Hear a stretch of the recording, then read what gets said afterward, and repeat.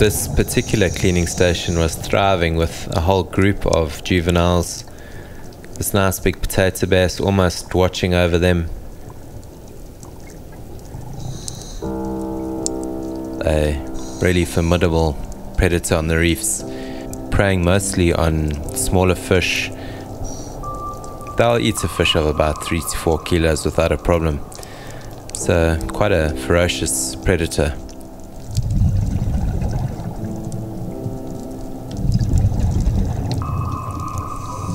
And then below them I found this really nice big bull ray who was being attended by a couple of these cleaning shrimps. They're also known as round ribbon-tail rays, and it's the same species as the blue-spotted round ribbon-tail ray.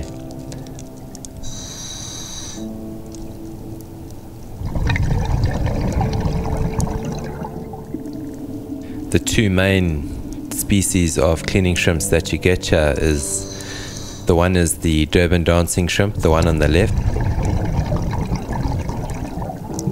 and the skunk shrimp, the one on the right with the bands down his back. They're the main guys that seem to get involved a lot quicker and a lot earlier than the other guys. The other guys always seem to be a bit nervous. It was just really nice to be back on the coral reefs here in Sodwana Bay. The colour, the life, the corals, everything just makes it so surreal. And the cherry on top for me on this dive was a nice find, a nice little paper fish. The black and white guy there. Incredible how they can change their markings from location to location.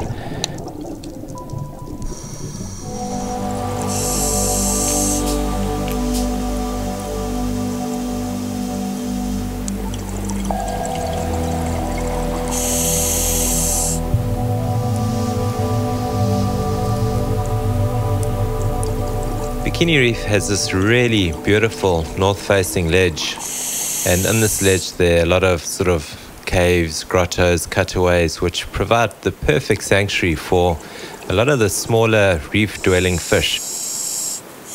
And it's not only the fish life that's so prolific here, there's a lot of coral on this reef as well. So it is really a scuba diver's dream.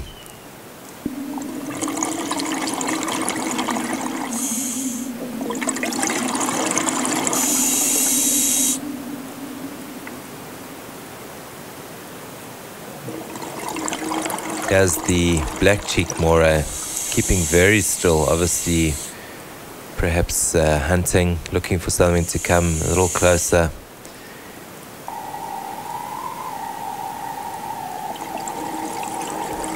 As I drifted down the ledges, I came across a couple of different anemones, all being colonized by a pair of anemone fish, or the clownfish.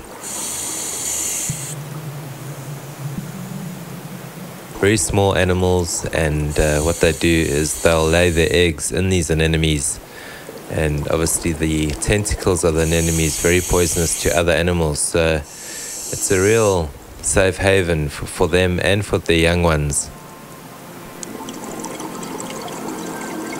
And this is a pair that's colonized a soft sponge.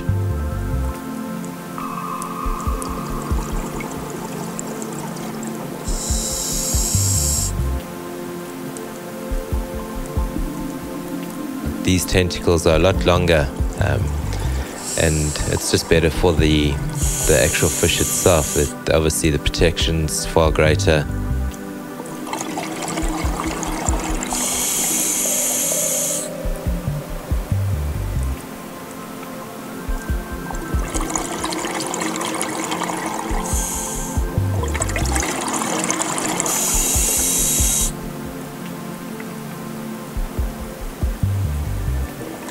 As I drifted down the reef, I bumped into a really strange fish, and this particular fish is one of the puffers, and it's called the map puffer fish, and you can quite clearly see the interesting characteristic markings.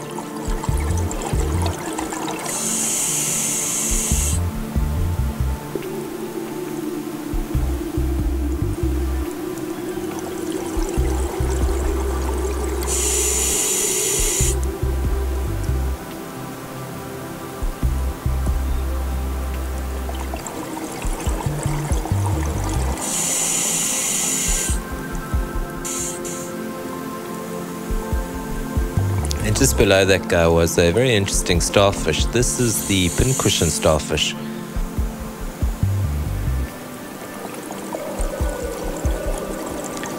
And this is one of the big turbinate corals on the reef. Also, again, in pristine condition. And possibly a few hundred years old.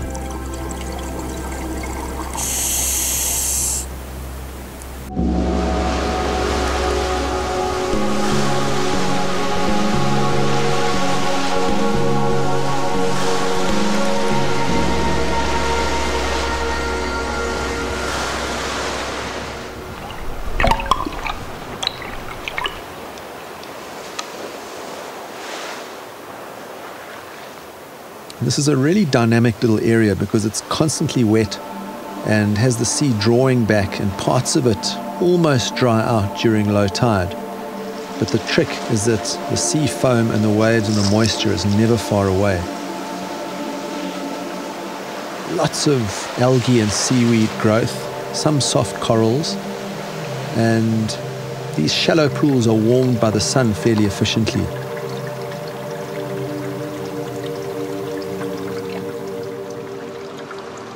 And low tide sees a little bit of pressure on some creatures like the urchins.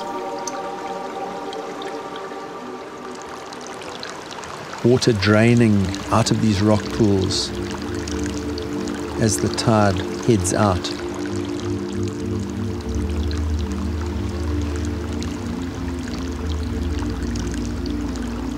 And at low tide, there's a lot to be seen in these little pools. You really have to look closely though, and these little dramas play out in quite a secret way. Urchins scurrying for deeper areas. They're lucky enough to be quite mobile. The longer these pools stay calm for, the warmer they get, not being flushed by the cool seawater. And this warm water is obviously really good for photosynthesis.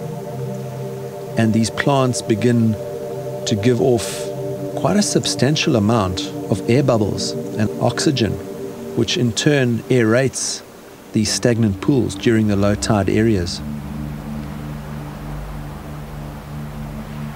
I found a particularly interesting little gully, and you can see huge teams of blennies. Little fish quite reminiscent of the mud skippers. And some of these are actually rock skippers. Very similarly adapted little fish living on the bottom and quite aggressive and quite mobile. And this little drama began to play out in this restricted rock pool where all these little fish had been stuck by the low tide. These are maned blennies.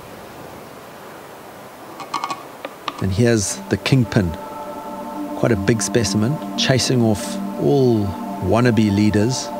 He's much bigger than all the others. A little bit of a bully, I guess.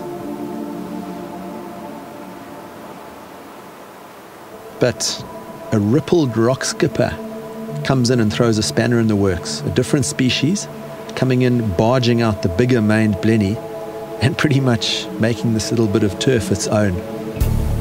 Funny little horns on top of this individual's head. And he's obviously a slightly more aggressive species for his size.